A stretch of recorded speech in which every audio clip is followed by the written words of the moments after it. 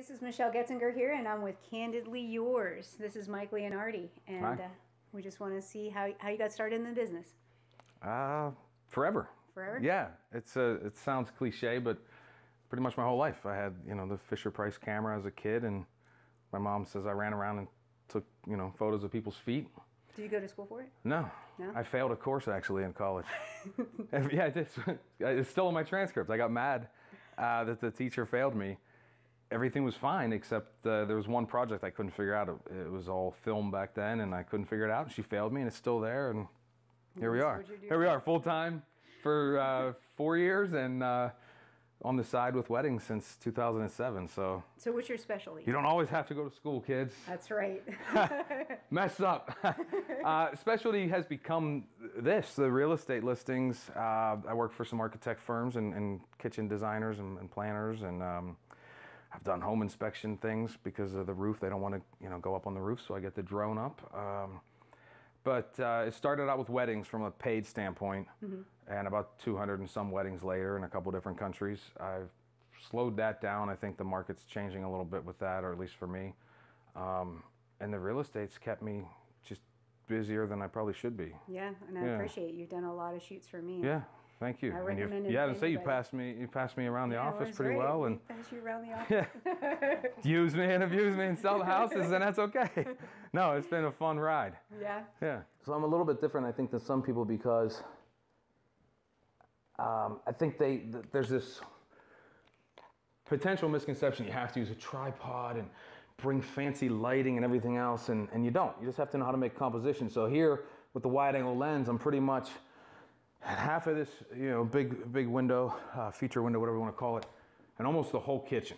So my flash bounces backwards, it'll hit this wall, fill in, and my camera settings are all, perfectly fine to have this exposed correctly. So I'll take it, and if you want to kind of creep over my shoulder, we can do that. But, the cameras nowadays, there's a leveling line in here, so I know that everything's nice and straight.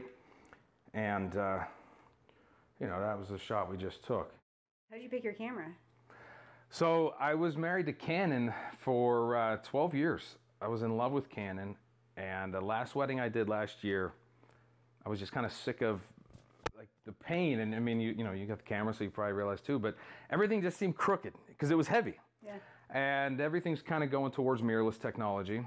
So I did probably 3 months worth of research and just YouTubed and reviews and everything, and I finally went with the Fuji X-T3, and I bought their whole lineup of everything I need and another body and all this other stuff and batteries, and really haven't looked back. I got rid of what some people would say is even better equipment for this, but it's lighter and easier to carry, and I love it. I haven't looked back. Yeah. So yeah, I mean, hopefully everything keeps going that direction because I don't have any any of the Canon left, so I'd have to just go reshop. Yeah. But yeah, it's been good. What's been your favorite project that you've worked on?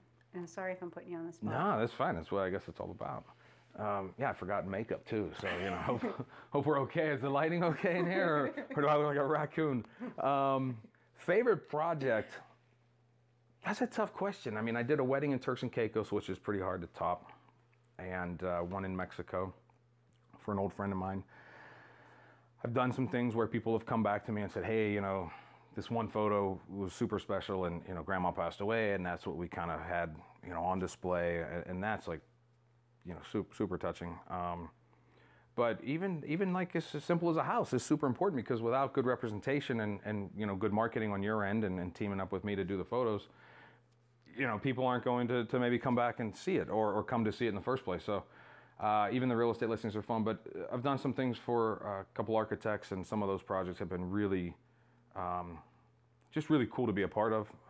Didn't you do that Frank Lloyd Wright house? Yeah, we did. Yeah, we did the Frank Lloyd Wright house a couple different times. What was that? Already 2 years ago, maybe. That was, yeah. At least, yeah, yeah. So that's what I mean. I've been in a lot of really neat places.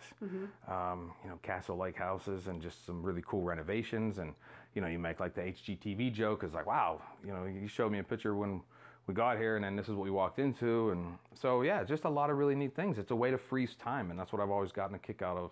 Well, that's a cool way to think of it. Yeah. It's a moment in time that you can freeze, and any given second after the fact, that's already gone. So, if you don't take the picture, you can't recreate it. And even if someone says, well, you could, no, you really can't, because the true emotion's already gone because the moment's gone. Yeah. So, it's important. Philosophical. Yeah, I know. I just got really deep, man. Whoa, man. I was in the car for an hour and a half in traffic, man. No, yeah. So, but yeah, I just have fun, and I make the joke now that I'm like an HR nightmare. So I have to kind of be my own boss because I would probably get in trouble left and right. And, and I get to dress like a 12-year-old and not shave and come across semi-homeless, but I'm not. And, meet with tons of different people and help, out, whether it's a house or a family session or a wedding. It's just, it's been a fun adventure. Fun ride. Yeah. It's been great getting to know you. And if anybody is interested in some high quality photography, just click below. We're going to have the link in all of Mike's information at Candidly Yours.